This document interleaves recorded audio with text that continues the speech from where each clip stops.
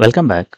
In this video, I will discuss how to use inference rules to prove a conclusion given the knowledge bases in artificial intelligence. In this case, we have been given four knowledge bases.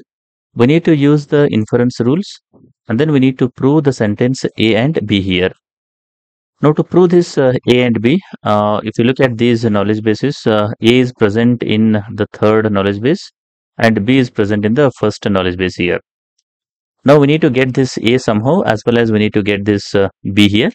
For that reason, first what we need to do is we will take this fourth knowledge base, that is the C, and then what I will do is I will apply a unit resolution operation between knowledge base 2 as well as the first step here. So if you look at this knowledge base 2, what it says is a negation of C or D, and this the first step says that C here. So C and the negation of C is present here, or D, the answer will be D in this case. So that is the meaning of unit resolution rule here. Now we got D here. Now what we do is between knowledge base 3 and this second step, what we do is we will apply the modus ponens rule.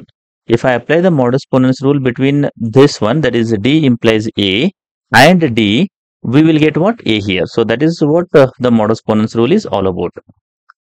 Now what we got here? We got A, but what is required to get this B?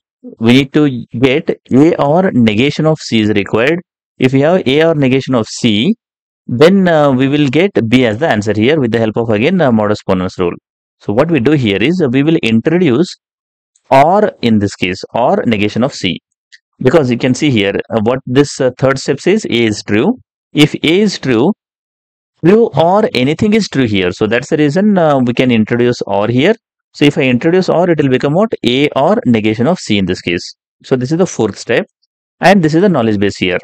So A or negation of C and this knowledge base 1. If you apply the modus ponens rule between these two things, we will get what? B here, because this will exactly match with this A or negation of C here.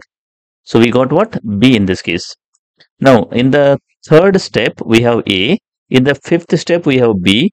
Between these two things we can introduce and here we will get A and B. So that is what is the final thing required for this problem definition here. So what we did here is we have applied some set of inference rules on the given knowledge base to come up with the conclusion in this case. So this is not the only process with which we will get this A and B here. We can apply some different set of inference rules so that we will get the conclusion here.